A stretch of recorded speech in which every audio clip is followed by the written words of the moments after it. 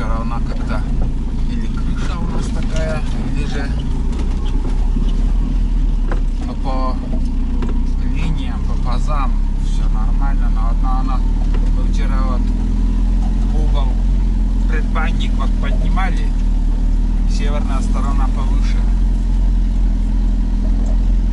ну, да, снегом придавит еще. Вот такая картина.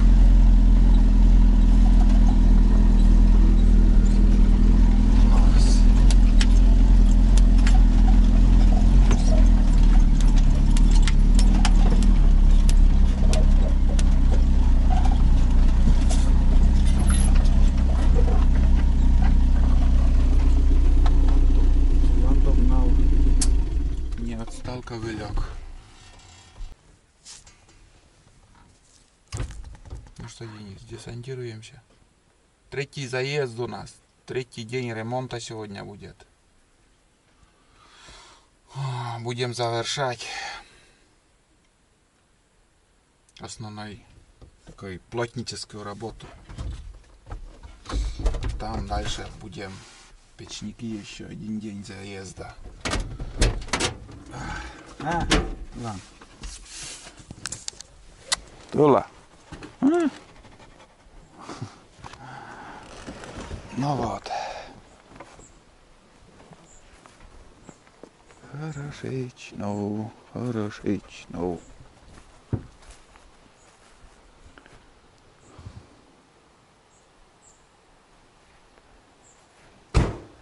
Эту печку затапливать сегодня не будем, потому что печка нам нужна холодная, чтобы уже заносить. Сегодня занесем.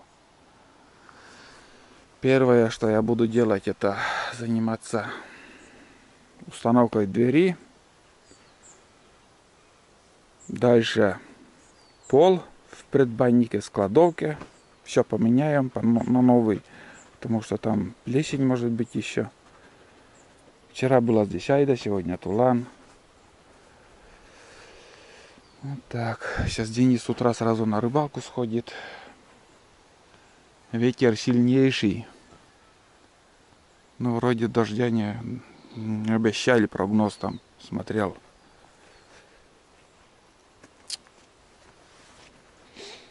Пена, думаю, все высохла. Ну и вчера уже подсыхал там. Здесь еще граблями надо убрать. О, все хорошечно.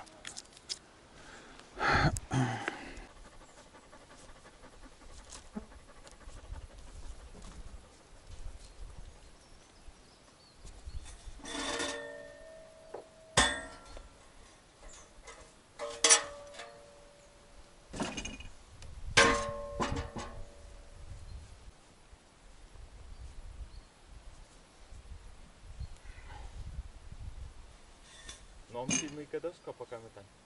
Антикомарельная. О, точно. Ну. Это я выбрал. Сейчас костер песта. Костер песта.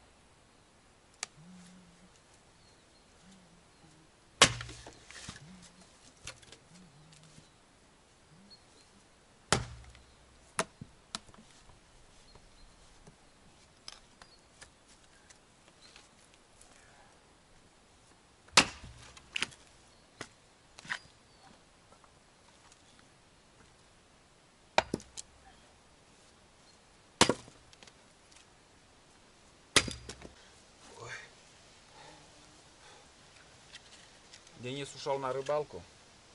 Я пока один здесь. Много снимать не буду сегодня. Ребят, у меня, видать, powerbank хочет сдохнуть. У меня в наличии 3 аккумулятора. И хотел подзарядить 2 аккумулятора сейчас еще дополнительно. Вроде powerbank полная зарядка была, а зарядки нету. Уже второй раз такое случается. Как бы первый раз, я не знаю, сколько дней назад было, резко тоже разрядилась. И сейчас вот.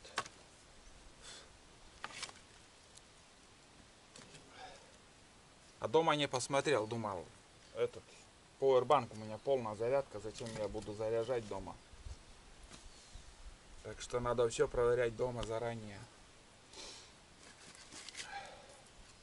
Ладно, что хватит съемки, то и поснимаю. А сейчас я поставлю чайник, чтобы позавтракать. Свежий чай попьем. Вот, ладно. Собаки меня не оставляют, что один, что другой. Другая с Денисом сходила и обратно возвращается. Вот так. Ну иди, давай. Гуляй. Так. Где мои глаза были раньше? Почему я вчера не посмотрел эту картину, не увидел, ребята? Вообще жесть. Надо до сюда спилить. Оказывается, тут тоже плесень была. Ё-моё. И ничего не привез вчера, никакого материала. Так, ладно, да, бревна, если по длине хватит. Так, однозначно мне придется спилить эту гниль. Спилю, а там... Да. Ладно, буду шаманить, что получится, посмотрим. Ну, основное спилил. Здесь тоже почистил. Как стоматолог чистит зубы от гнили. Вот так же все прочистил. Терпим.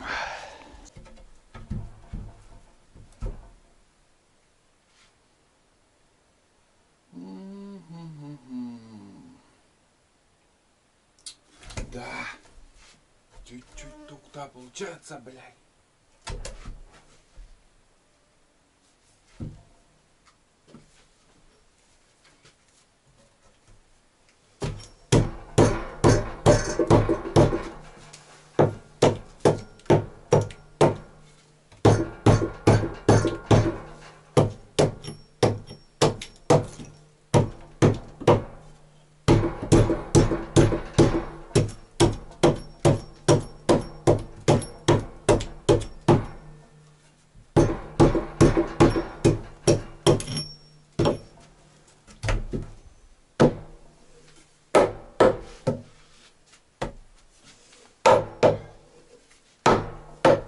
Такс. Все окей.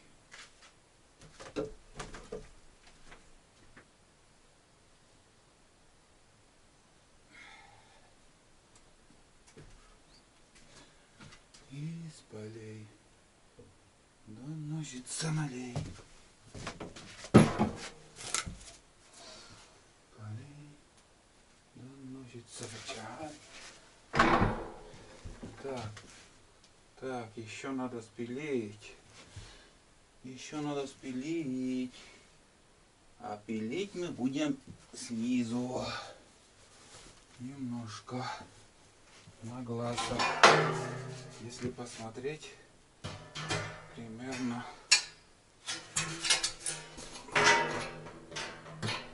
глаз. Примерно сантиметра 2. Сантиметра 2 надо пилить.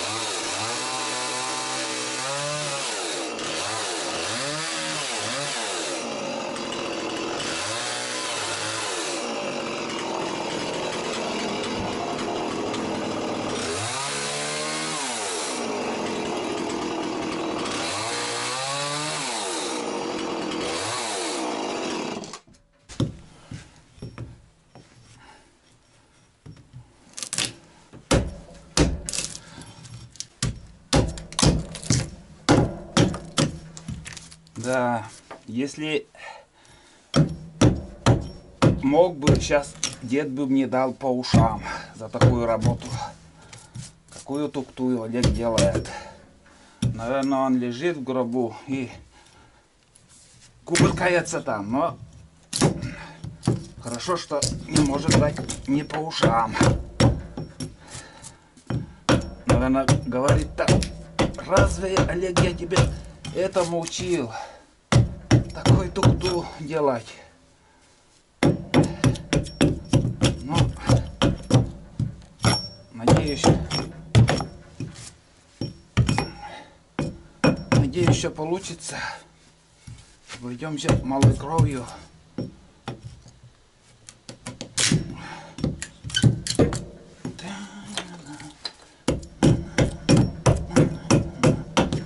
Ладно, сейчас поставлю, а там глянем, что действительно получится. Вроде по высоте достаточно.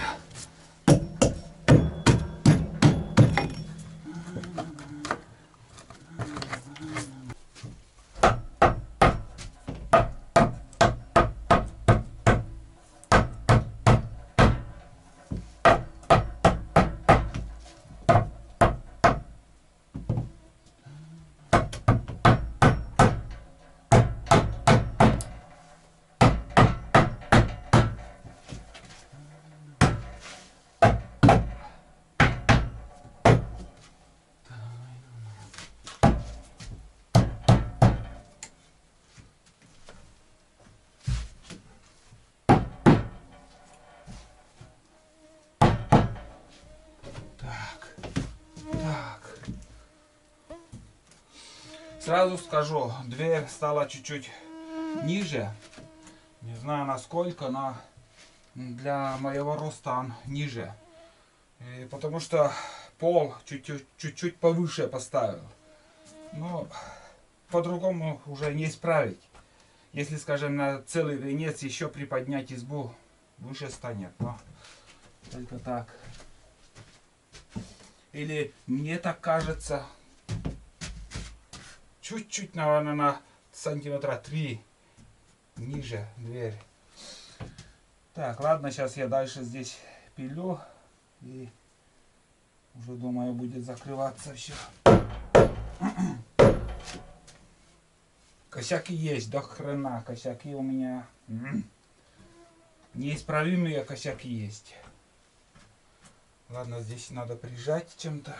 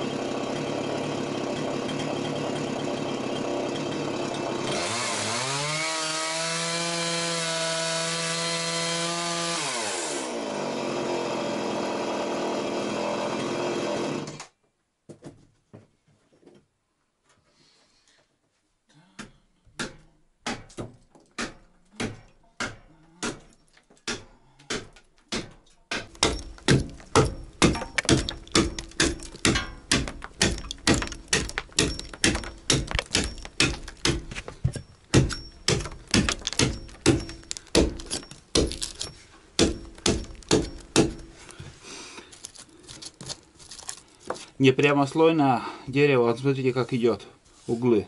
Если отсюда рубить вон, туда прям пойдет.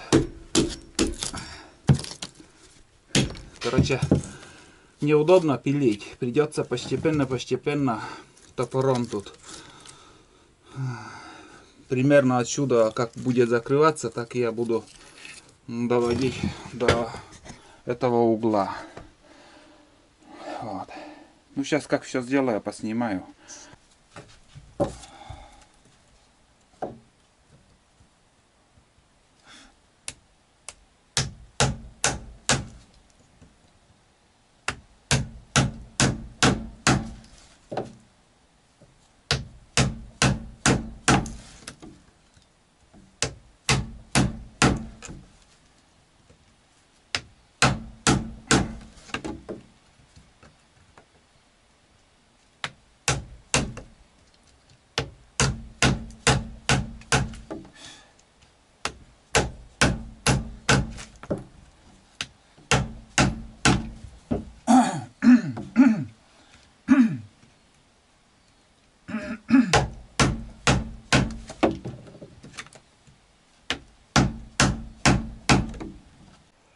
Вот сколько мусора уже у нас. В принципе, потихоньку подогнали тут. Здесь мхом закроем. Тут у нас такая картина. И самое главное, вот смотрю, здесь вот эта плаха стоит ровно как будто. Но дверь закрываешь. И смотрите. Щель, видите? Изба примерно на 2,5 сантиметра ушла. Нижняя часть, нижняя сторона избы. Вот такая картина. Поэтому нам придется вот эту рейку, добавочную, которую тоже дед мой добавлял, это я отсюда вытащу. И туда рейку, 50-ку надо подогнать. Новую рейку поставить. Прибить также. Здесь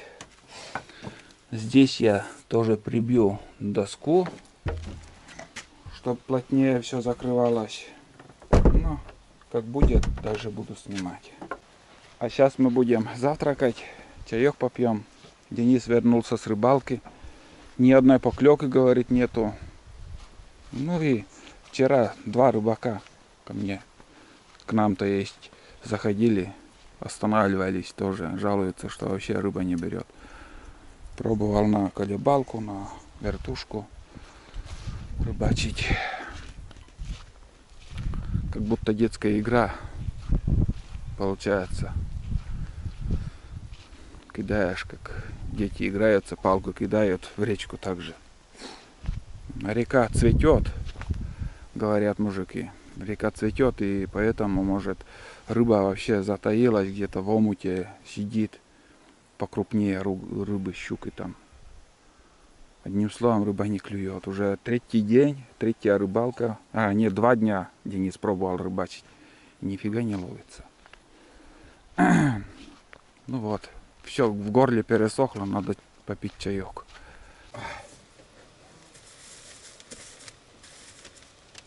Ой, голосистый.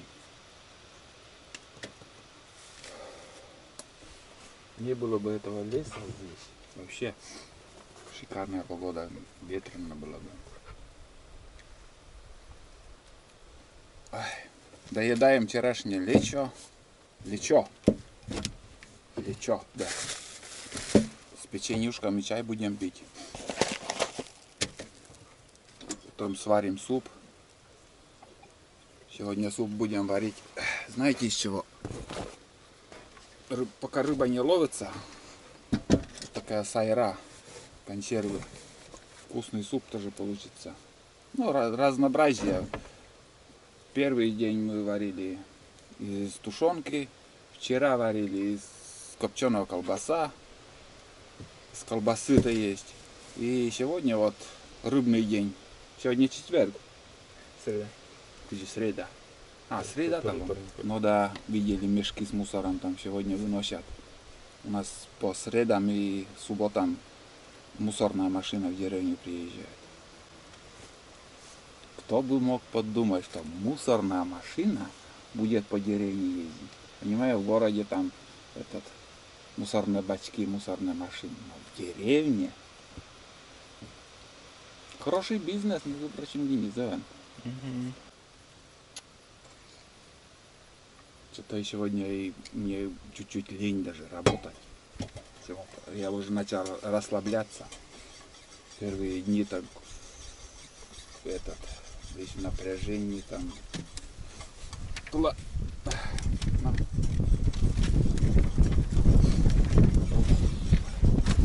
Хлебушек, воробушек. Вот такой ветерок нам нужен. Порывы на 11 метров в секунду или сколько сегодня?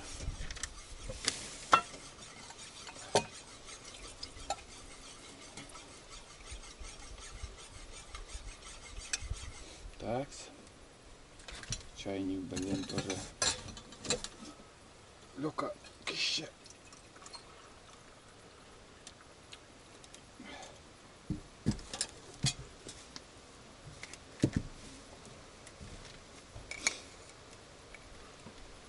Сегодня также заварили обычную заварку. Смотрите, у нас печень, нас чай дают. Вечером надо доесть уже. Вот.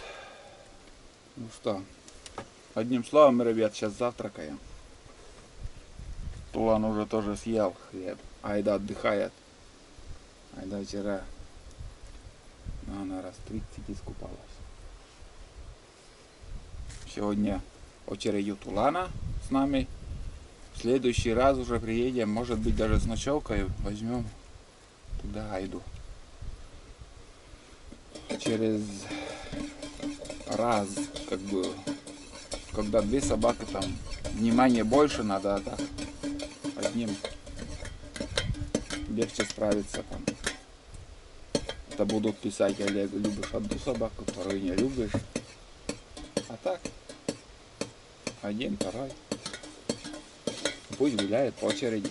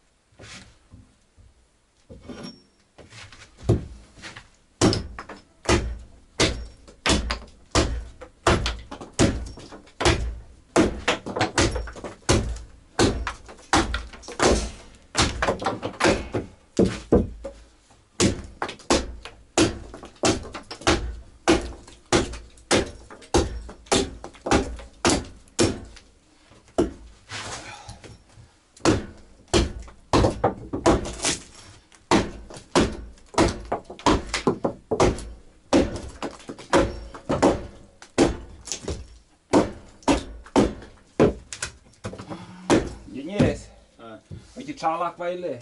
După ea, în coș, vezi cu jacămen.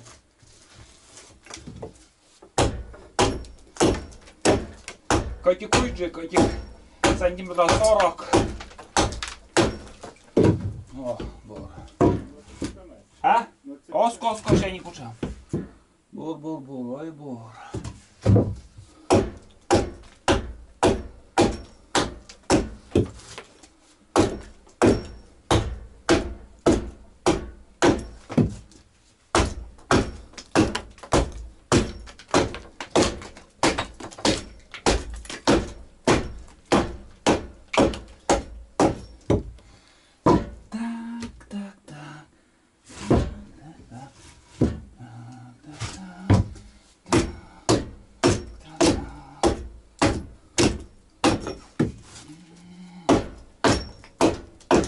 Подуса мыйка кар. Подуса жмит как надо. О, тади жмите мене кут.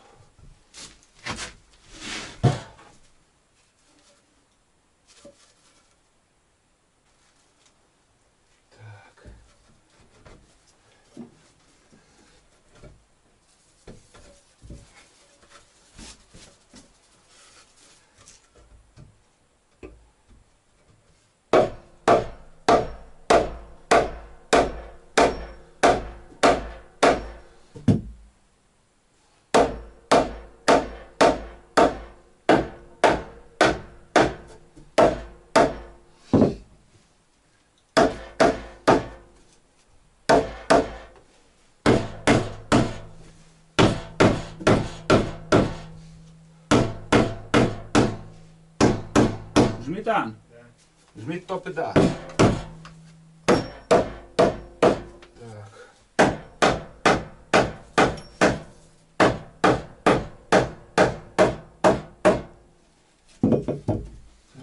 Жмит. Налетят.